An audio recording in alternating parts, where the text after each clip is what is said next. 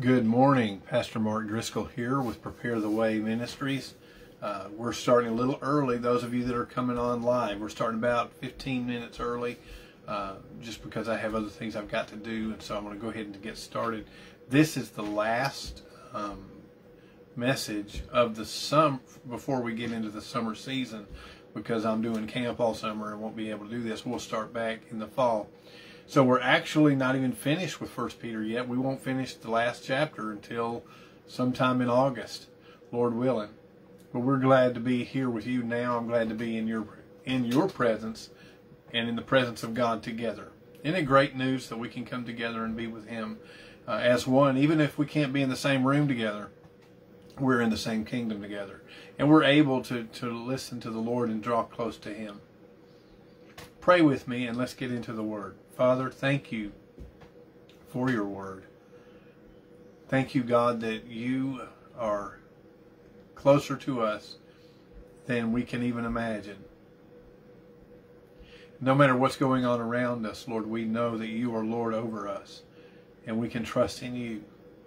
Now, Lord, I pray that you would guide us this morning as we look into your Word and allow us to hear your voice and hear you, Lord, as you speak your word to us, and help us to grow closer. In Jesus' name, amen. You know, there are times when things happening around you don't make any sense at all. When you feel like, you know, things ought to be going this way, but they're going this way. You're serving God. You're doing the best you can. You're praying. You're spending time with Him. You're loving people. You're doing the best that you can do. And it seems like things ought to be better than they are. And sometimes you look around and you think, wait a minute. I thought that if I trusted God, all my problems would disappear. Or I thought I would at least, most of us know better than that. Most of us don't believe the fantasy that faith means you never have any problems. There's a few people that believe that, but most of us really don't. Most of us don't really expect a perfect life. But sometimes, even when we're aware that, you know, stuff happens in life, sometimes we look at what's going on around us and we think, this doesn't make any sense at all. You know, I would expect God to act this way, and He's not doing what I thought He would do, and I'm confused. And sometimes we get distracted, don't we, by what's happening around us, and that's very, very easy. And sometimes we can get confused and begin to wonder, you know, God, where are you in this time? Let me read to you words that Peter wrote to those first century Christians in 1 Peter chapter 4, verses 12 through 19, and maybe this will give us some perspective. How do we face life when it's not making any sense at all? Verse 12 begins, "Beloved, do not be surprised at the fiery trial when it comes upon you to test you, as though something strange were happening to you. But rejoice insofar as you share in Christ's sufferings, that you may rejoice and be glad when His glory is revealed. If you are insulted for the name of Christ, you are blessed, because the Spirit of glory and of God rests upon you. But let none of you suffer as a murderer or a thief or an evildoer or as a meddler. Yet if anyone suffers as a Christian, let him not be ashamed, but let him glorify God in that name. For it's time for judgment to begin at the house of God.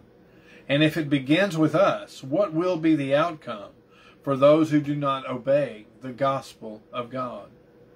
And, quote, if the righteous is scarcely saved, what will become of the ungodly and the sinner? Therefore, let those who suffer according to God's will entrust their souls to a faithful Creator while doing good." Peter starts off, let's just go verse by verse and look at what he's saying about those times. Number one, in verse 12, it says, "Beloved." Can I just start with that word, beloved? Now, I don't want to make we don't have a lot of time to talk about this, but just the fact that he starts off with that word, beloved. You know, the first thing that helps me in times of confusion is remembering that God's attitude toward me is love. The circumstances may not reflect that at the moment. I may not be feeling love when I can't pay the bills, or when I'm being slandered unjustly, or when I've been betrayed, or I'm turn on the news and I see that the chaos around me, and I think, what in the world? And or when I have failed and I know that I've done something or not done as I should have done. How can I be beloved? You know, the fact is that you're a child of the grace of God, and it's through faith in Jesus that you have received the grace of God, and His love for you is bigger than your circumstances. And no matter what you're going through, begin with the assurance that God really does love you, and He sees you as His beloved. You may be in your worst moment. You may be in a bad place. You may have thought, I'm not doing what I should do. I'm not saying what I know I should do better than what I'm doing right now. You know what? That may be true, and then there may be some changes that need to be made. But in the midst of that, you can know this: you're loved. You are so loved by your Creator. Let's begin there. Let's begin there. And now let's go on and finish the sentence. Do not be surprised at the fiery trial when it comes to test you, as though something strange were happening to you. Now, the first thing is to look at, don't be surprised. Peter says, look, don't be surprised when stuff happens. We're in a world that is lost. We're in a world that is broken. A world that has turned its back on God. The Bible tells us of Jesus in Isaiah 53, He was rejected by men. People have rejected Him. Many today who have deconstructed their faith. They've said, I just don't believe anymore. And then others are saying, I just don't know if I can believe. And then we have the mood in our culture, which is a very anti-God move. But it's funny, at the same time, people are looking for hope at the same time. The elitist society that we live in, that's presently kind of running things, tries to convince us we don't need God, and yet everything else they've taken away from us that we used to have hope in, there's nothing left. I mean, what else are you going to hope in? You really going to hope in the government? Are you really going to hope in either the Democratic or the Republican or the Independent or whatever party is partying it up in the White House? You can't trust that. Are you really going to trust your money here today and gone tomorrow? You're really going to trust the things in this society? You're going to trust the popularity of the culture, which is so fickle and fleeting? They're your friends one minute, not the other. Are you really going to? What is there to trust but God? And so that's the way the world is. And so here's the thing, Christian, you're doing the opposite. You're trusting God. Now, because of that, you're flying in the face of everything the culture believes. If you're truly Christian, I don't mean one of these fake pew riders who are thinking if they park their butt in a church every Sunday, they're going to heaven. I'm talking about the person who's following Jesus, taking up their cross daily, following Him, trusting in Him, listening to His Word. That's the Christian. Then that person is going to catch some flack.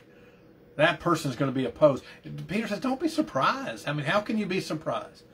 When you got the devil hating on you, the world hating on you, your own flesh is waging war against your soul, and you've got all these enemies, you got all this stuff. Don't be surprised. It's going to be a fiery trial. And it says, when it comes upon you to test you. Now, not test as in see if you can pass, but to test to show the strength of your faith and to increase the strength of your faith. God will allow those tests to come. He will allow the enemy to come after us, but he'll put a limit on him. He'll allow the culture to oppose us, but he'll put a limit on that, and he'll walk you through, and you will overcome. But it's gonna strengthen your faith. But it's going to be painful sometimes. Don't be surprised. You know why we're surprised? When things don't happen, you don't get what you think you should have, and things don't turn out the way you expect. Sometimes I think we're surprised because we have, over the years, we've listened to those false prophet-lying, false prophets who've told us that everything's going to come up roses just say you believe in Jesus. And that God's going to make you rich, He's going to make you healthy, and He's going to make everything rosy for you, and you're going to be perfect, and He's all this kind of stuff. And it always just seems to be, oh, everything's going to be great. And no problems if you follow Jesus, you know. And a lot of people have bought into that, and our culture is so addicted to comfort and convenience. We'd rather take a pill to cope with our problems than just change the way we eat and the way we live, because that takes a little more work. We'd rather just do the quick thing because we're so addicted to convenience and comfort. And, you know, we've turned our altars into stages for preachers and worship people to perform for us while we watch. And so we've turned our faith into a show. We've turned it into the shortcut to luxury. We've turned it into the pathway of convenience. And we've totally forgotten that Jesus said, you got to take up your cross and follow me. In this world, you're going to have tribulation, but be of good cheer. I've overcome the world. And yet we've got these celebrity preachers telling us, oh, no, just claim it, and you'll have a new car on Thursday, and all this kind of stuff. And we've bought into that, and so we have this expectation that if I'm a Christian, I should not suffer. I should never have problems. And so while there is great blessing in following Jesus, and His life really is the best life, there's an inherent suffering that happens because you're going against the death march of this world. You're going against it. The world is not improving itself. The world is going deeper into darkness. And you're walking in the light. And you're calling people to turn around and walk with you. And so this is what we're, and you're going against the flow.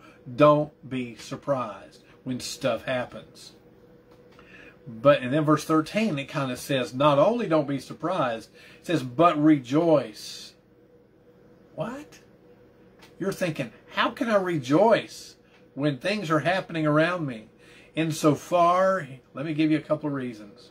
All right, number one, you share Christ's sufferings. You realize that when you're going through suffering for the sake of your faith, that you literally are sharing in the sufferings of Jesus Christ. What an honor.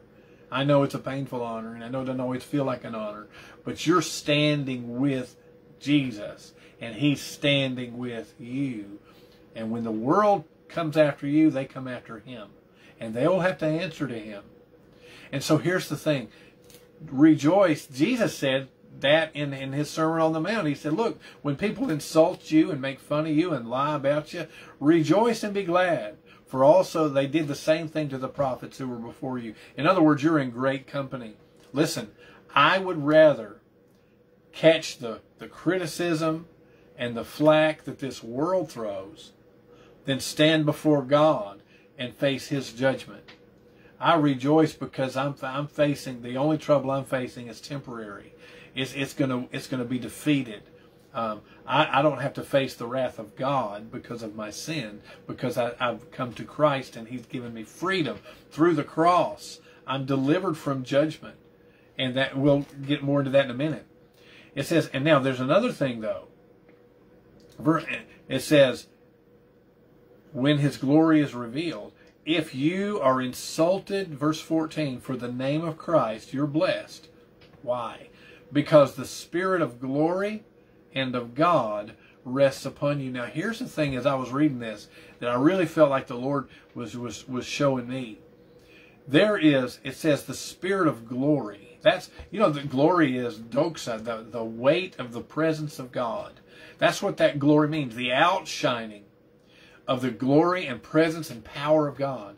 There is a place of power and glory and strength that comes through suffering. There is a place where God stands closer to us and where His power is poured out more upon us in our suffering, in our difficulty. That's why it says in Isaiah chapter 60, it says, arise, shine, for your light has come, and the glory of God has risen upon you. Deep darkness shall cover the earth, but His glory will be seen upon you. Friends, we are entering into days of deep darkness. It's coming. It's here. But see, when people trust in God in that darkness, something powerful and supernatural happens. The Spirit of glory rests on you. It says in Isaiah 60, the glory of God will be seen on you. You become a glow in the dark. You become a light in the darkness. There is something powerful that happens. You know, you've seen people who are dear saints of God who've gone through great suffering. There's just a glow about them, isn't there? Isn't there just a strength that you see exuding from them, from people who've really been through it? There have been people who've been through tremendous suffering, but they've gone through with God, and there's this glory on them. There's this light of God's glory that shines on them. It's not the glitter of this age. Listen, I would rather have the glory of God than the glitter of this world. The glitter of this world is worn by those celebrity saints who never seem to suffer. Everything seems to be going great all the time. And they just got the glitter. Oh, look how much money I've got. Look how comfortable I am. Look how good I am. All this kind of stuff. And they're on stage and they're just all this fake glitter of temporary happiness. But I'll tell you who really I want to know is that person who's been through the fire. And because they've gone through the fire, God has stood close to them and His glory has been poured on them. Friend, you may be going through it right now. You're going through something, but if you'll go through in faith, if you'll go through in obedience and commitment to the Lord, His glory will be seen on you. His glory will give you strength and power. There is a place of intimacy with God that's only known by those who've endured great suffering.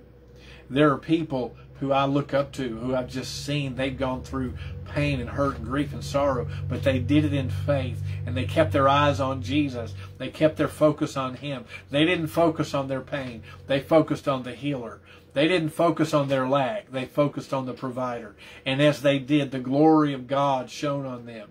I would rather, again, I'd rather walk in the glory of God than in the glitter of this age. What are you walking in today? Too many of us are walking in the glitter. We just want the temporary happiness. And they don't want any suffering. They don't want any difficulty. Lord, just give me the money. Give me the nice clothes. Give me the nice stuff. Give me the popularity. Make everybody like me. Make it convenient. Make it nice. Don't give me the glory. Give me the glitter. I want the glory. And I want the glory. And that comes through walking with Jesus through every circumstance. And when you're going through it, focusing on Him. And that so you can, that's what it's saying. When you are insulted for the name of Christ, the Spirit of glory and of God rests upon you. There's something right now. If you're going through persecution in the name of Jesus, for the name of Jesus, there's a glory that's on you. And people can see it. You may not see it, but others can. And you just need to keep your eyes focused on Him and allow His glory to shine on you and to be poured out on you. And then in verse 15, though, it gives us a warning. It says, "But let none of you suffer as a murderer or a thief or an evildoer or as a meddler." In other words, look, sometimes when we go through suffering, we're tempted to react in evil. You know, if you get angry at your government, you may be tempted to do violence because you're frustrated and angry.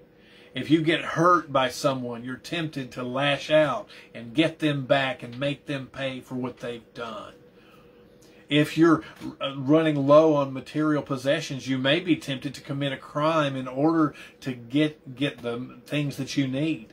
In our times of difficulty, it's easy to fall in the other direction. It's easy to cave into the darkness. And that's what he's saying. Don't suffer as a criminal. Don't suffer as a dishonest person. Don't suffer as a gossip. In other words, don't cave in to the temptation to do the wrong thing, even if you think it's for the right reason.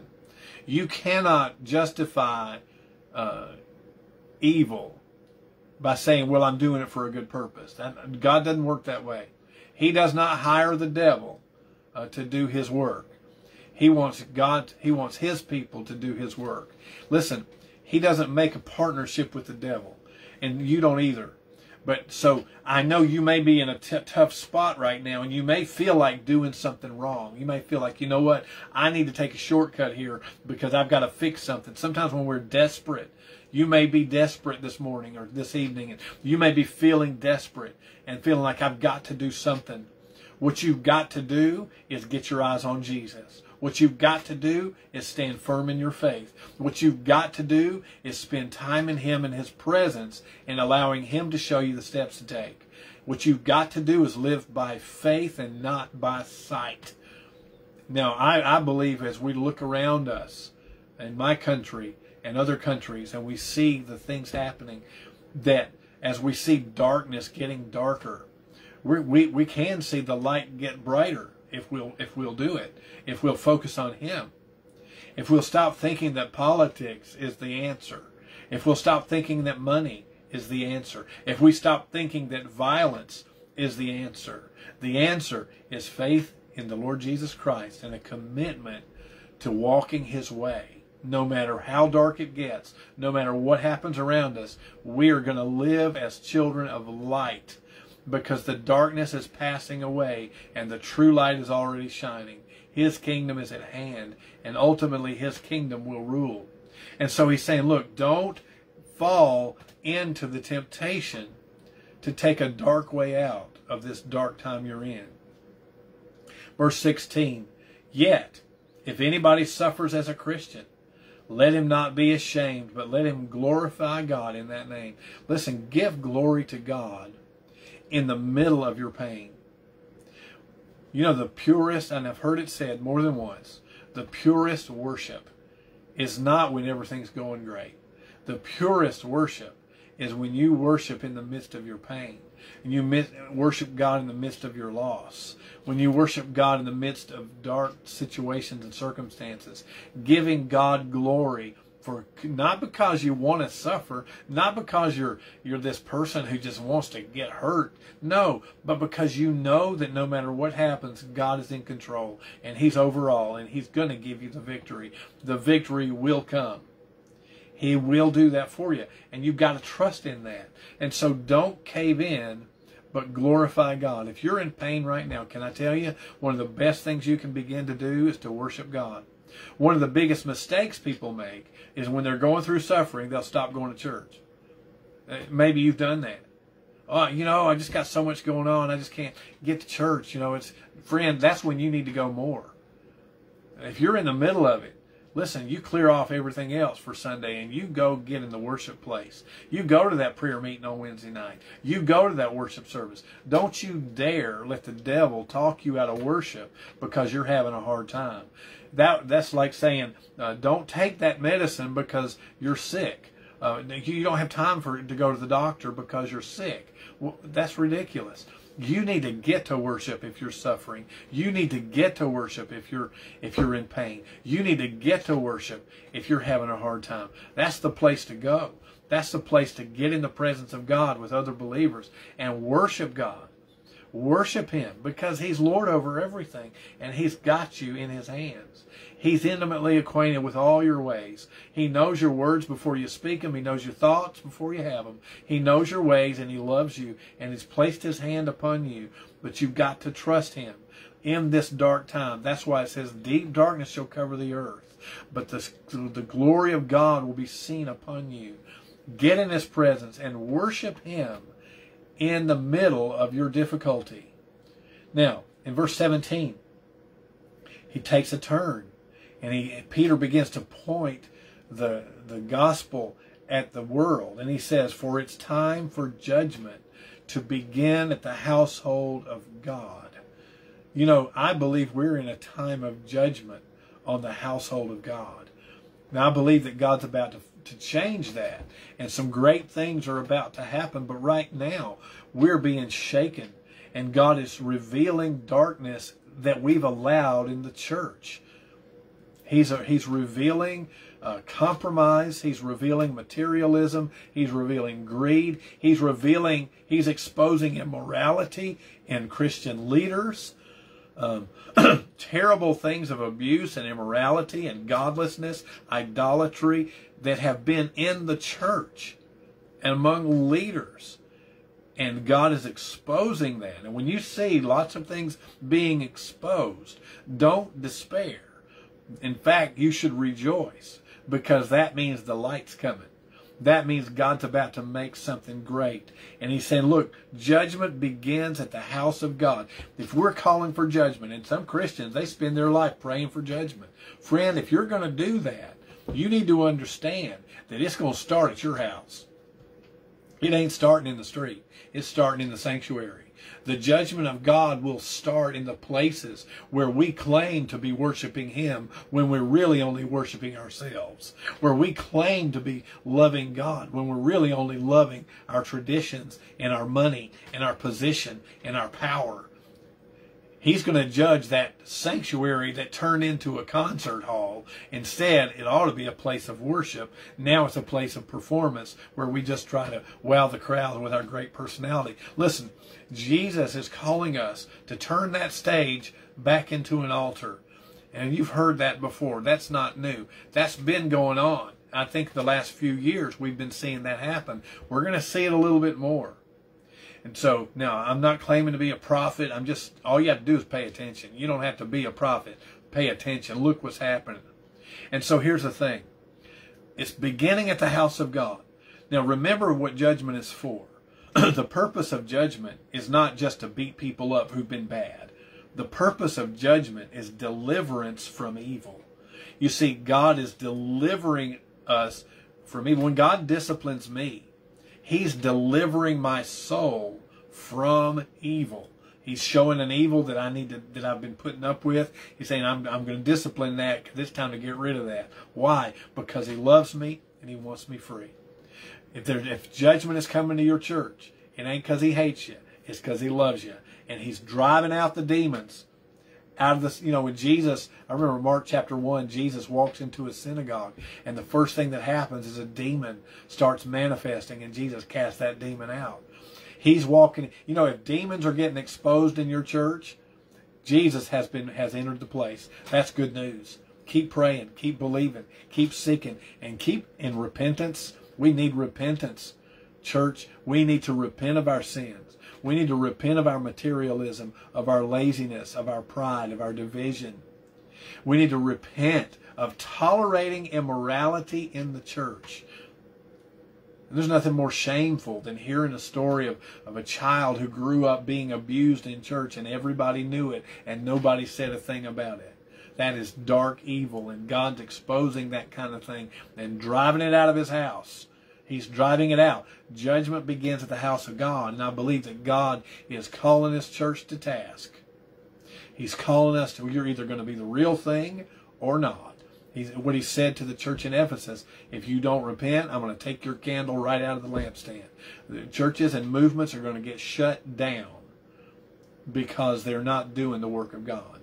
Now, like I said, you don't have to be a prophet to know that. Read your Bible, pay attention. That's all you got to do. So here's the thing. The great news is that God is working in those small, faithful people that have been working behind the scenes, not looking to promote themselves, but looking to promote Him. And He is pushing them to the front because He's doing a new thing. He's doing a great thing. All you got to do is pay attention. You see it happening all around you. Here's the thing. But then it moves out, and He says, if it begins with us, what will be the outcome of those who do not obey the gospel of God? And if the righteous is scarcely saved, what will happen to the ungodly and the sinner? Oh, friend, this is such a warning. This is such a warning. If the church is being judged for her deliverance, how much more danger is there for those who continue to reject the gospel? Especially in this country, from where I'm preaching, where we've had the gospel given so freely and clearly and abundantly, and people are so committed to not believing. I think that judgment is going to be horrible. Let me say it. For every person who has made an effort to push God out of our country, you're going to stand before God, and you're going to stand before the God that you hated. You're going to stand before the God that you rejected. And the first thing you're going to realize is how deeply He loved you. It's going to break your heart, because you're going to realize that you have thrown away the love of God. He had so much for you, and He wanted, the Bible says, God takes no pleasure in the death of the wicked, that God is not willing that any should perish, but all should come to repentance. And those who fail to repent, those who absolutely refuse, are going to face the judgment of God, the righteous judgment. It's deserved. They will know it's right for God to judge the immorality, the self-righteousness, the greed, the pride, the fear, the lust, all the things that are just sinful. Gossip, slander, drunkenness, deception, dishonesty, dishonoring parents. Oh, what a culture of dishonoring parents. And parents who neglect children, and how they're going to have to stand before God too. Jesus said, if you cause one of these little ones to stumble, how much it's better for you to be thrown into the sea than to face God. Because, you know, if you've caused one of these little ones to stumble, and so many people neglect children and abuse children, and how horrific that judgment will be. And yet, but then those who say, well, I'm a polite person, I'm nice, I don't do anything bad, but you still have shut God out, though your Creator, your Redeemer, and in your pride, you said you don't need Him. In your pride, you've chosen basically self-worship. That's just as evil as anything else. And so what's going to happen, and the Bible says the books are going to be opened, the books of everybody's life, and we'll all stand before God. And those who are not redeemed, those who have refused to be saved, who've refused to believe, are going to have to stand before God and give an account of the lawlessness that they bragged about, the immorality that they demanded the right to perform, the drunkenness and the godless violence that they reveled in. And we'll have to stand before God and give an account for that. And we'll be sent away into everlasting torment. That's a horrible thing. I'm not excited about that. That's not, oh, goody, we're going to get the sinner. No. You know, if it weren't for the mercy of the Lord Jesus, I would be in that crowd. The only reason I'm not in that crowd is because of Jesus Christ and what He did for me on the cross. It's through His cross that this sinner got forgiveness and freedom. And it's through that cross that you can have the same. No matter what you've done or where you've been or how far you've gone, you can come to Him by faith, because He still loves you. He's still calling you to turn to Him. Turn from the way of running headlong into darkness. Turn to the truth of God. Turn to the Lord Jesus Christ. He said, whoever comes to me, I will not turn away. I will certainly never cast out. He's calling you. His love for you is real. His love for you is sure. Don't reject it any longer. And that's why it says at the end in verse 19, therefore, let those who suffer according to God's will, for that redemptive purpose, that purpose of bringing glory and showing Christ to the world, entrust their souls to a faithful Creator while doing good. Let me just challenge you. Trust Him. Trust your soul to Him. If you've never given your life to Christ, it's a matter of saying, Lord, my soul is in your hands. And now I'll turn to you and I trust in you because of the cross. If you are a Christian, let me encourage you to keep doing the right thing. Keep focusing on the Lord Jesus Christ. Keep staying in His Word. Staying in prayer. Staying in worship and obedience. Continue to love people, even those who are your enemies. Love your neighbor. Do what God has called you to do. Keep trusting in Jesus. Entrust your soul to Him, because it's through faith in Him that we have our hope. You know, our hope is not in our politics. It's not in our social structures. It's not in the advances of technology. Artificial intelligence is an artificial hope. It's not going to save you. The only thing that's going to save you is faith in the Lord Jesus Christ.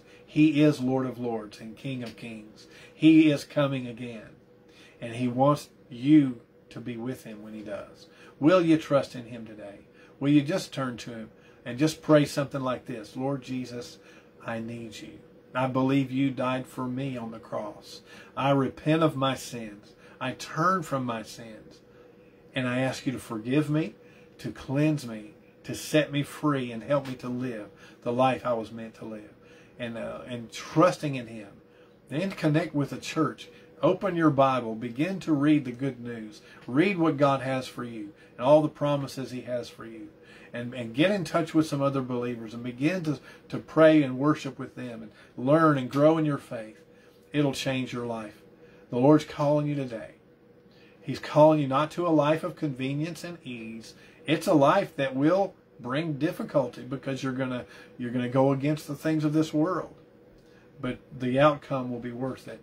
Will you trust in Him? And that's what Peter is basically saying. You're going to go through some tough stuff. If you go through in faith, it's going to be worth it. It's going to be more than worth it. So trust Him. Stay faithful. Believe in Him. God bless you. Go in peace. And we'll see you in the fall.